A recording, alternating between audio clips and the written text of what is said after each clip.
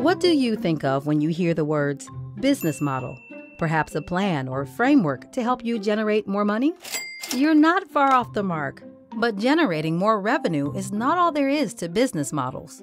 A restaurant, a retailer, and a manufacturer are different business models. We have the same variety in the nonprofit sector.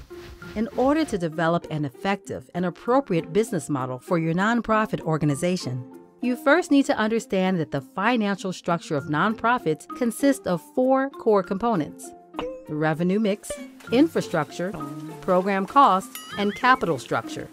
Together, these define the business model.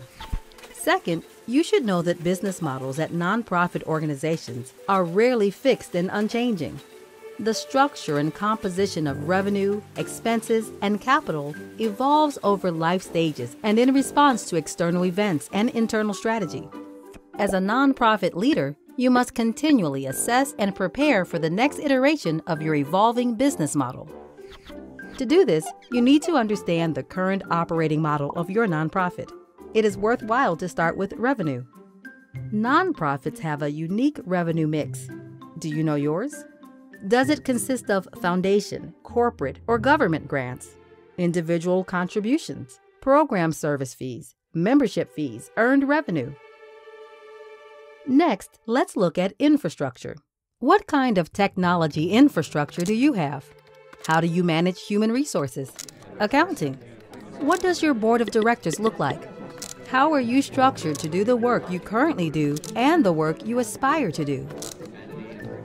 There are 3 ways to look at infrastructure: the mandatory stuff, compliance, a board of directors, all the things you are required to have in place to operate as a nonprofit. Then there's the effectiveness of your infrastructure, your ability to build capacity, your staff, your communication infrastructure, etc. Last, you need to consider innovation in respect to infrastructure. How will you adapt your infrastructure to grow and meet new goals? Remember, different types of revenue require different infrastructure. For example, government funding requires a type of system to track and monitor how the funds are managed. Grant-making has different requirements, and individual donor revenue requires relationship building. Now we're ready to talk about the cost of effective programs. How much does it cost to provide the services?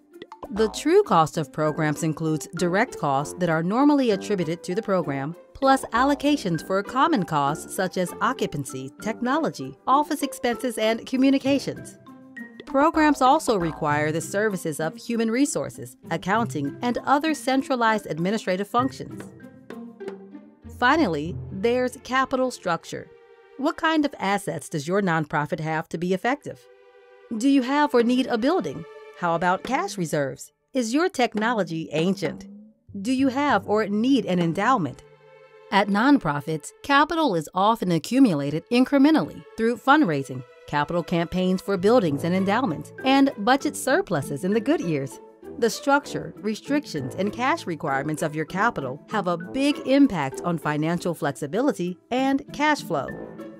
Once you have assessed your current operating model, you'll be in a better position to diagnose any critical weaknesses.